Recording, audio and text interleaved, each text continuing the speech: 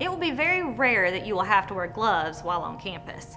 But should you have to wear gloves, we want to make sure you know how to use them appropriately.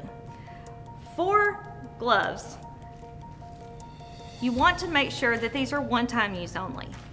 To appropriately apply gloves, this is a personal protective equipment, so we are going to first do hand hygiene, and then we are going to put on our gloves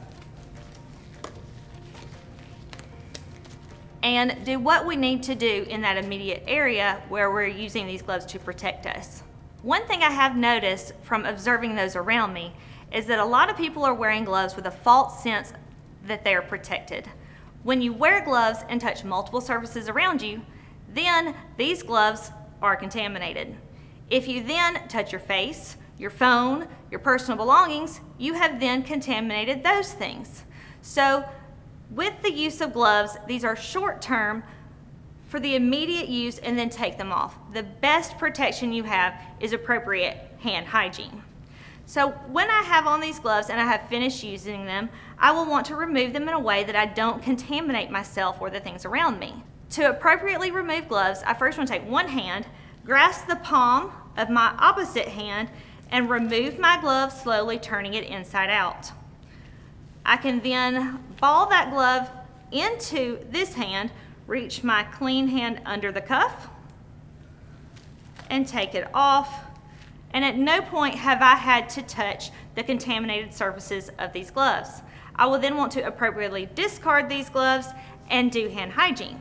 One time on campus when you might have to wear gloves is when cleaning the environmental surfaces around you. You will notice several cleaning stations throughout the school in various areas. The supplies that are provided in these stations are CDC approved to kill COVID. For these supplies, you will have some gloves available. The gloves do need to be used when using the wipes that are in the red top bucket. The solution in the spray bottle is known to dry out your hands, so you may prefer to wear gloves when using that solution.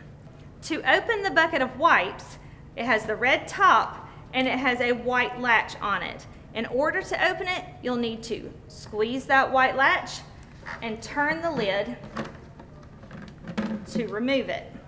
There are wipes inside that can be used for cleaning surfaces.